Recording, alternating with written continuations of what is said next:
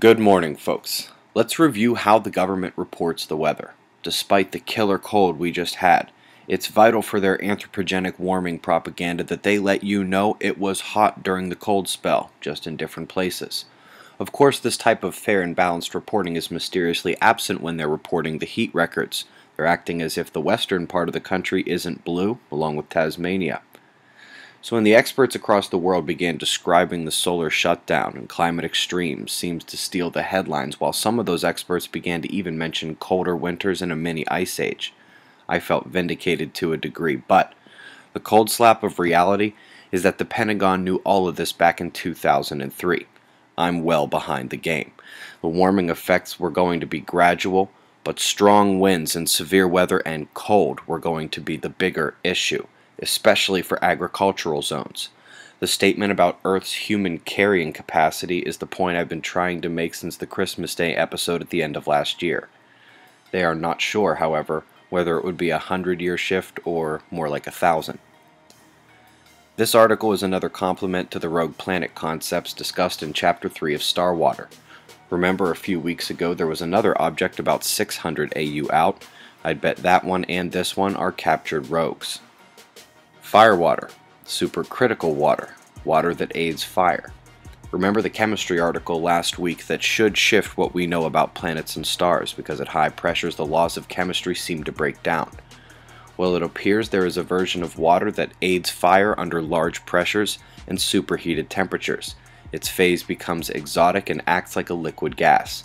Can you say star water? Speaking of liquid fire, this is a video from Javier Torres showing the activity at the Pacaya volcano in Guatemala. I'm thinking maybe he should back up a bit. Rough day for the crust down there, volcano eruption and the largest quake of the day, still low enough to preclude damage. Let's get a quick ice update. Up north the Arctic is still dwindling, but it does tend to bounce back nicely after the summer melts. Meanwhile, the Antarctic remains well above average for almost a continuous 3 years straight now. Australia and New Zealand, low up north will drop more here than anywhere else. Some rain finishing now in New Zealand with cold moving in behind it. There's Ian out in the Pacific there.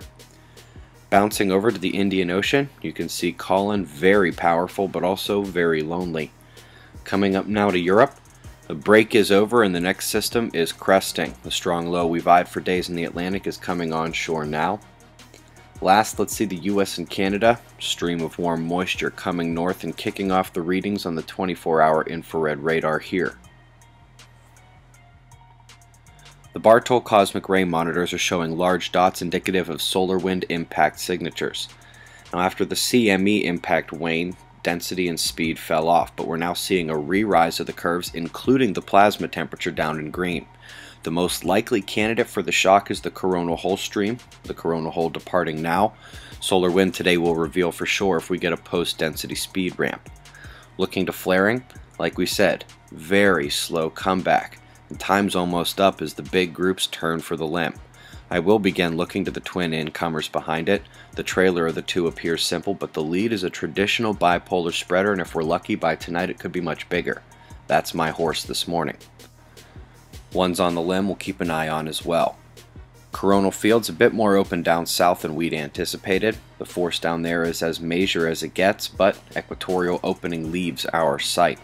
Thin dark plasma filament eruption threats and other shots of our star to close. Eyes open. No fear, it's 6:15 a.m. Eastern Time and that's the news. Be safe, everyone.